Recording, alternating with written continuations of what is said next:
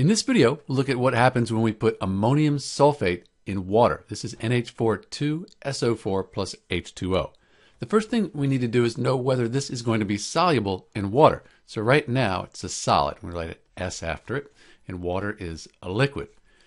In general, if you know the solubility rules, if you have them memorized, compounds that have NH4, the ammonium ion, they are very soluble. So we expect when we put this ammonium sulfate in water, it's going to dissolve, dissociate into its ions. We could also look at a solubility chart and just confirm that. So we have our solubility chart, we find the ammonium ion, NH4 plus, and we're looking for the sulfate. Across the top, here's the sulfate. So we go over and down, and that S, that means that ammonium sulfate is soluble in water. It's going to dissolve in water. You might also note that ammonium compounds in general, they're very soluble.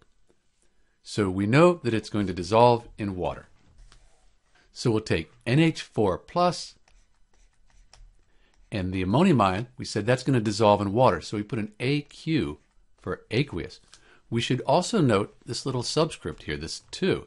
This 2 tells us that we're going to have 2 ammonium ions when ammonium sulfate dissolves in water. We'll also have our sulfate ion, SO4, and the sulfate ion, it's always 2 minus. That's a good one to memorize. And that'll be aqueous as well, dissolved in water. Sometimes teachers like to have this H2O above the arrow. Either way, ask your teacher to make sure, but this is the equation for NH4 SO4 plus H2O, ammonium sulfate plus water. And this is Dr. B.